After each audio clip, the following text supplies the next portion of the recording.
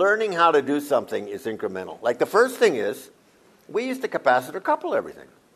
Now, even Levinson capacitor coupled the JC2. We didn't use servos. They were not. Let's say they weren't easy to make in those days. We didn't have the right parts available to us.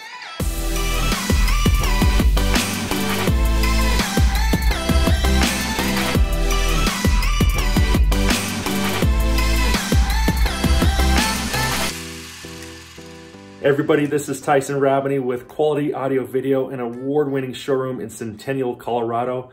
We are so honored and excited to have the Grateful Dead legendary sound engineer John Curl in the house tonight. And he's going to be here for an evening of questions and answers. And in this video, he's going to talk about how learning is incremental and problems with capacitors. Enjoy.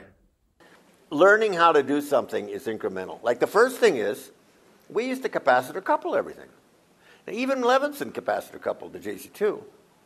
We didn't use servos. They were not.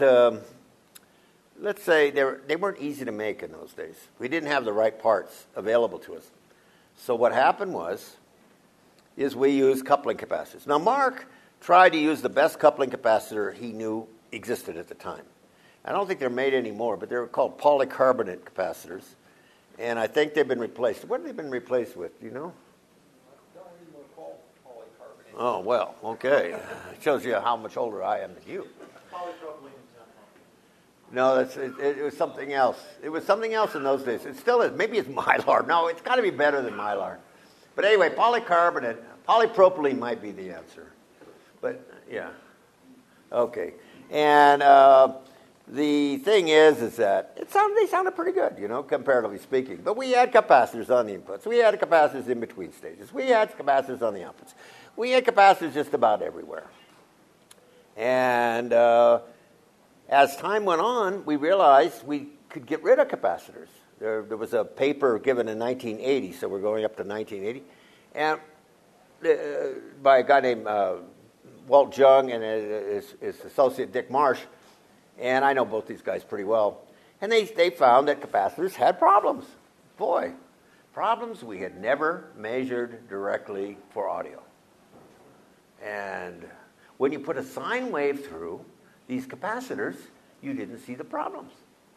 You only saw the problems when you put music through the capacitor. Duh, So all of a sudden, our test equipment doesn't quite cut it, And so all of a sudden, we have this way, we have to think about how to make these comparisons between capacitors. So a guy who doesn't believe in us anymore, but he worked for Analog Devices, this company, he had a special instrumentation amplifier, which was an IC, which didn't really work that well for audio, but for instrumentation it was pretty good. And it had a really good rejection. So if you had two identical, like if you put equal signals through the plus and minus input, it would cancel them out, you see, and you could see what the rejection was. It might be 120 million to 1 down. Well, that's pretty good. So what we do is we put a capacitor with a load, and then another capacitor with another load. And we'd start off calibrating it with two identical capacitors and see what our residual was. And then we would take one of the capacitors out and put the capacitor under test in, let's say, and see how much deviation there was. And you'd be surprised. I got up to 10% deviation. I mean, it was amazing. And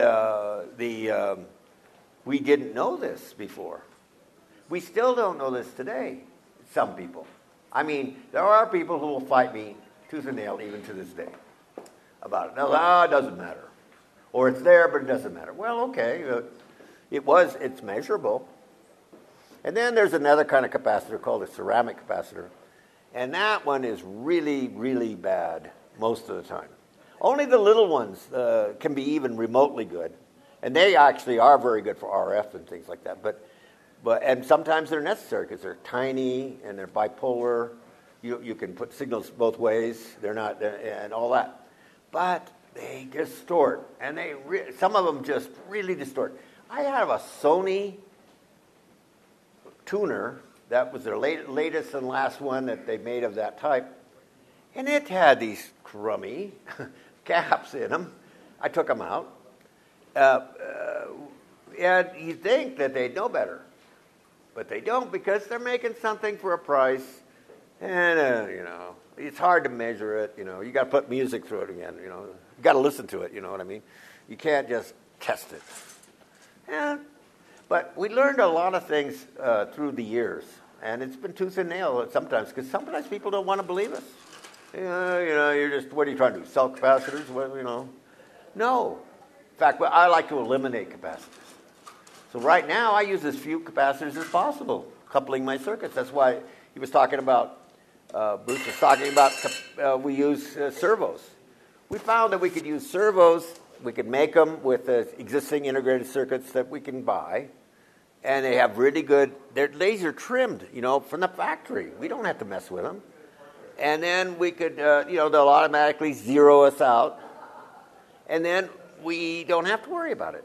And then we can get rid of all these coupling capacitors, and even the capacitors in the power supplies, we tend to use really good ones, you know, as good as we can afford. As always, I hope you guys are getting great value out of this content that we're sharing with you. I'm Tyson Rabani. Be sure to like, follow, subscribe, all the good stuff. You guys know what to do.